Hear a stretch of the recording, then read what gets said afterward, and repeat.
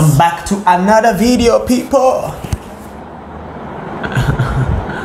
It's Franca here Victor. and Victor. Yeah. Today we just chat on this, and we didn't really think about how important it would be until we really thought that we'd do a video. And today we just want to talk about the first impression we had on each other. Yeah. So start. What was the first Why do you impression? always want me to start? Because ladies first. No, in situations like this, Ladies first. I think you can start your own. No, ladies first. You start. I don't know if you What was the first impression you had about me? The first impression I had about I mean, before you go on, I posted that thing on my status, and somebody said that I am bossy and annoying. Yeah, for no one. He mentioned it to me. I was like, but he yeah, said that I'm changed now. So yeah, what do you think about? What was the first impression you had about me? Yeah, the first impression was you were bossy, because the first time I saw you, I thought you were. I thought you owned something at where I was. You looked like one of the bosses, so you were bossy. And how was that bossy? Because I never showed anything. I never said I was a boss. When you were walking in, you were looking around with your hands in your pocket, like you know when you see someone who owns something. Yeah, he's sorry to say, I'm not saying he is, but my first impression when I saw him was like he was bossy, arrogant. He knows. Or I haven't spoken to him, but that's what comes to mind. Annoying and all of that. Like, you've seen a rich man who goes somewhere, so he knows that, oh yes, this is where I'm going, I know what I'm going to do, I know where I am, I know this is mine. So he walks enter. That's what it, yeah. So that was how I saw him. But that day I wasn't wearing anything that looked like I was the boss. I was wearing shorts. You were wearing a short and a tank top. The tank top that I wore last week. Yes, and yeah, that was all. But the way he walked in, went here, came back, went back and sat down. Hey, women, you read things so. Yeah. Jesus. Like, it was some way. Do you know she insulted me in the head? Which foolish boy to that? That one there. That's how you say you don't judge a book by its cover. Wow. So that was your first impression about me? That was my first impression. And I'm always saying that anybody who is closer to you or knows you and envies you or gets angry at you or don't like your matter has a big problem. Because this person who I know now is someone who wants you to do things, like he's expecting you that when he tells you something you should pick it up, do it, because what he's saying is something good. So you have to pick it up and do it at that moment. Like, if you have to start a business, don't wait for it to die before you will. So I'm always telling him that anybody who envies you or says you are bossy or anything doesn't really know you. Yeah. If the person is so close to you, the person should understand that that's who you are, that's your nature. Yeah, but he's not bossy. No, he's not bossy. Even though he goes somewhere and intimidates people. Not that he goes and intimidates, but his appearance in the midst of people, the way he walks, he's not shy of what he's doing, because he knows what he's doing is right. He's not shy of what he's saying, because he knows that what he's saying, he has a referral somewhere.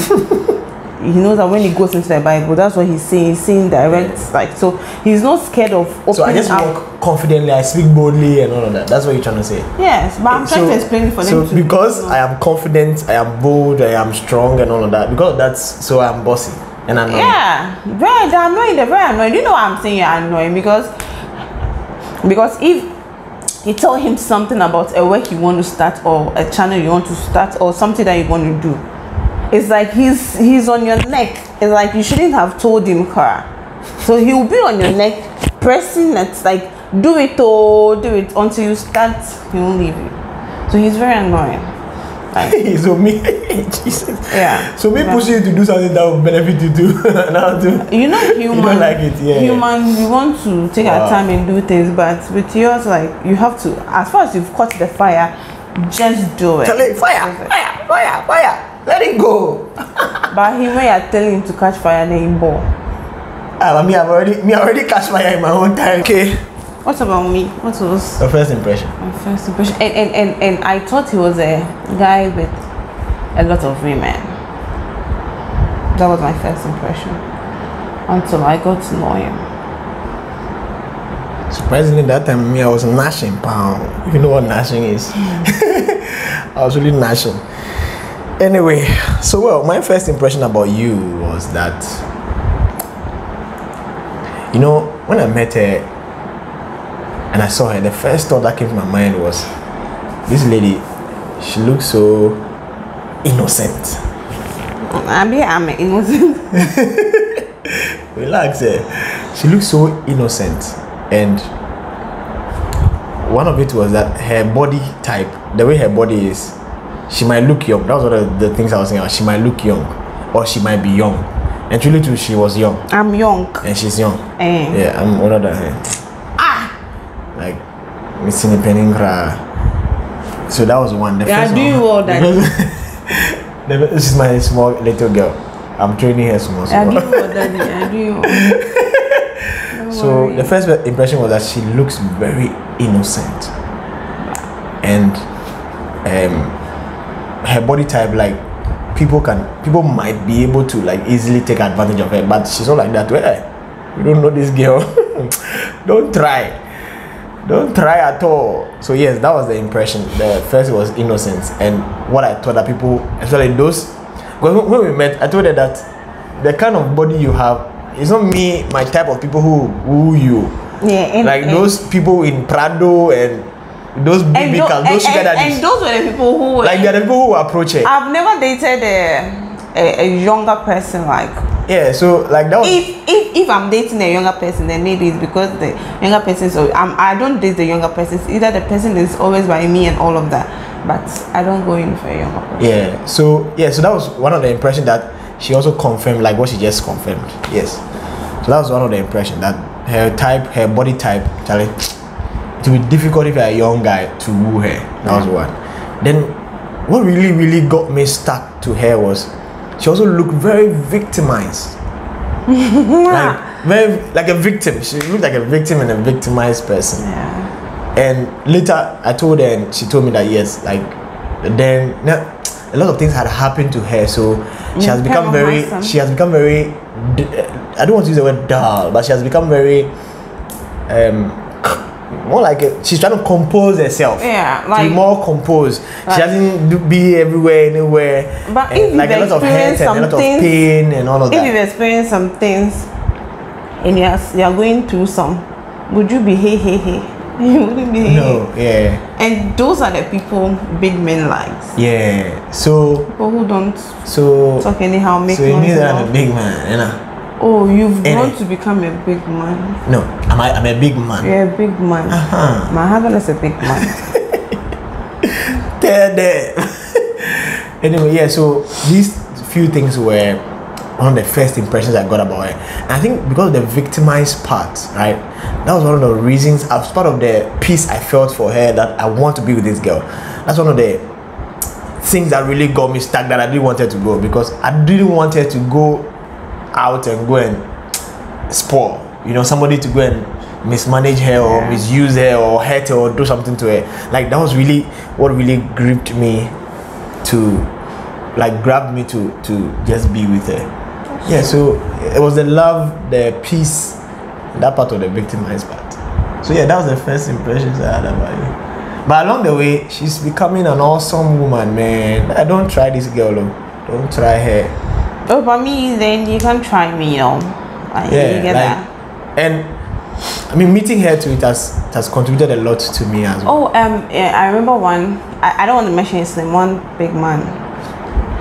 I went to his office and we were talking. And I was like, "You look like what you just said. I look very innocent, but Franca, no. I'm like, why? I was a bad girl, but I know who I am. I know what I want. Like, you don't just come in and want. So just like you, I also knew who I was and I knew what I wanted.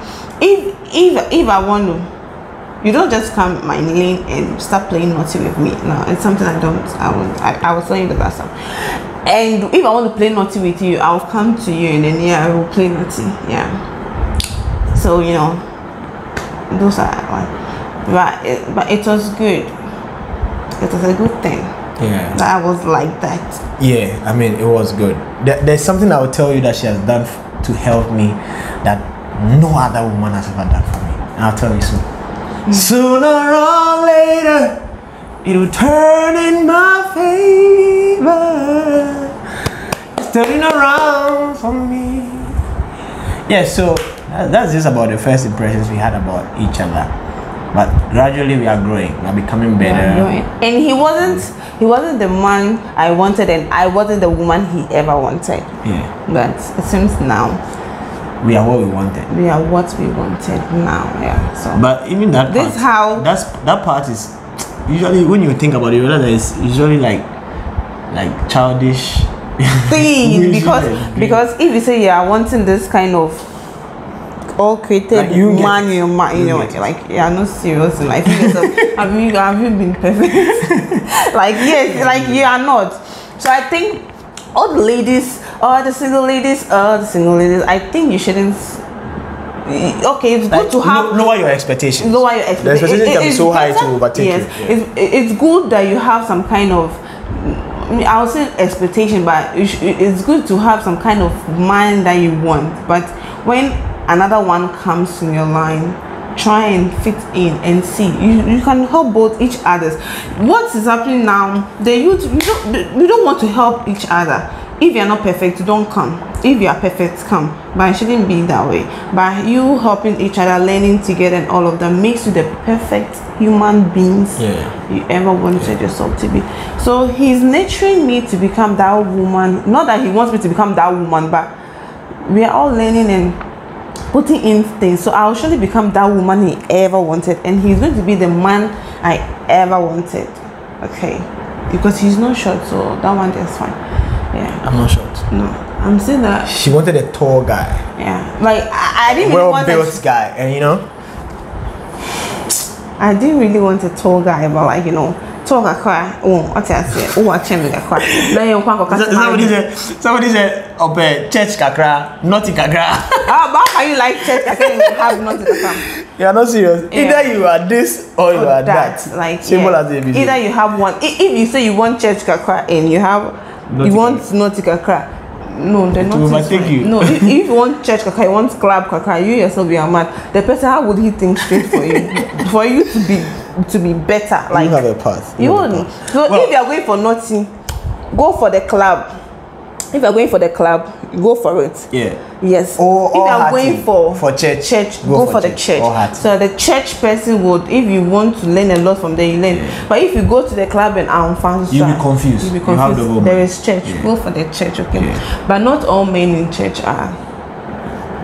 Anyway, thank you very much. Yeah. All right. So this is an exercise that we decide to do. You can probably do it with your partner as well. You can have a conversation with him and tell, like it's good. It's very good though. It's very good at conversation. Like first impressions that you had about each other. Try it with your partner. And talk it out. Maybe you still have something. You'll be surprised what you hear. Maybe still have something in there that you have not mentioned to him or her. And when you say it just opens your heart. Yeah. So it's very therapeutic. It's so good. Yeah. So. All right. Thank you so much for watching, family. We love you. We appreciate you. Recommend this video to somebody and watch the other videos in this channel. Thank you. Thank you. We love you. We love you. We the Kwacho family love you so much. No, why are you hyper like that?